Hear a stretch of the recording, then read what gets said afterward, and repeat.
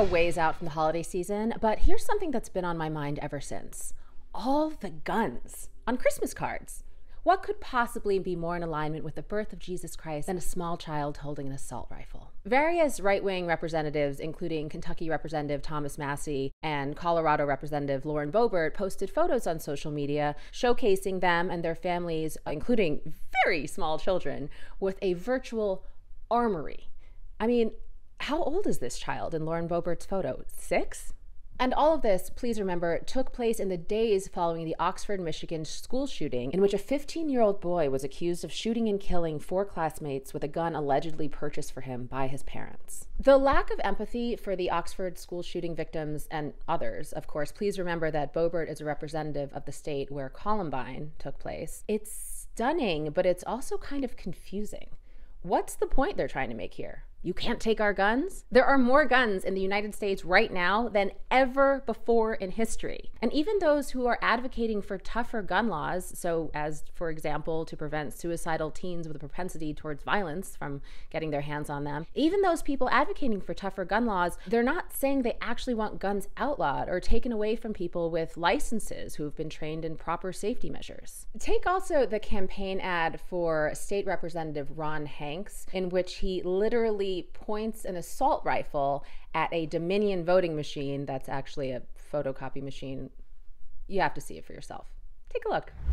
I'm Ron Hanks, and I'm running for the United States Senate. I'm Ron Hanks, and I approve this message.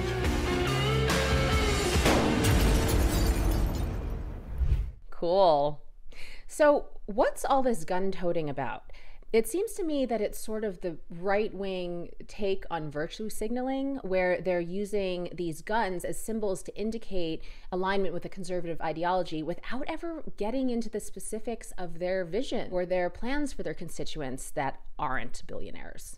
You know, it used to be that Republicans and Democrats could agree on some issues, say gun control, while also disagreeing on others, say abortion rights. But these days, it seems like fewer and fewer politicians are willing to acquiesce on any element of an opponent's belief structure.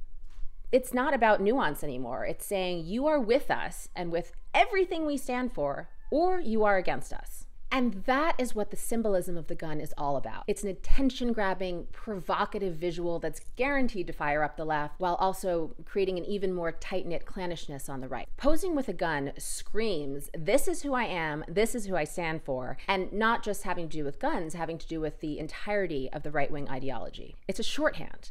And it's dangerous not just for the obvious reasons, but also for more insidious ones. Because it's this kind of shorthand that allows us to skip over the part of the voting process where we actually learn about our candidates, their beliefs, their values, their approach to governance, and the ways that their choices affect us, their constituents, in real time. And when you think about all of this in that larger context, you realize that the gun as a symbol being used by these representatives is a very tangible way to create real lasting damage.